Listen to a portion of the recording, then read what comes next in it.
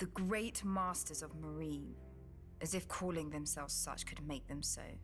Thousands of years ago, during the height of the Giscari Empire, Meereen was second only to Old Guise in wealth and glory.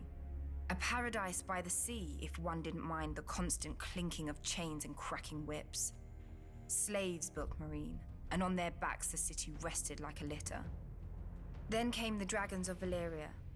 The masters of Old Guise would not bow, so they burned.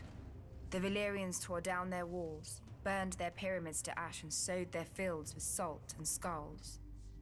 An old slave woman once told me that the Valyrians intended to break the chains of the Giscari slaves, absorbing them into the Valyrian freehold where every man held a vote.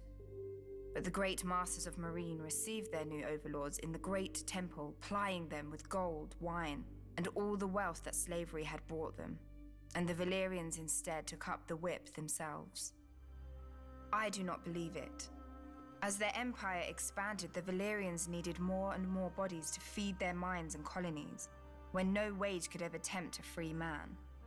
The great masters merely accommodated their new customers, staying rich as the Giscari Empire crumbled.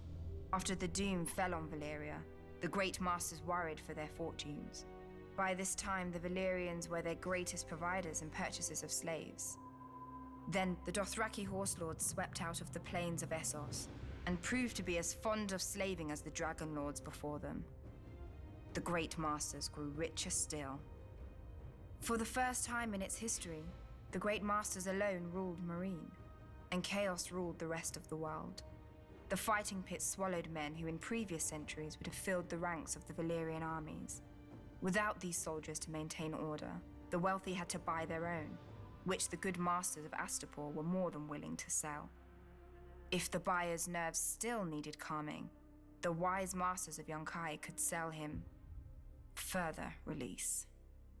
The great masters, the good masters, the wise masters, yet none was so great, good, or wise that they recognized our queen for what she was.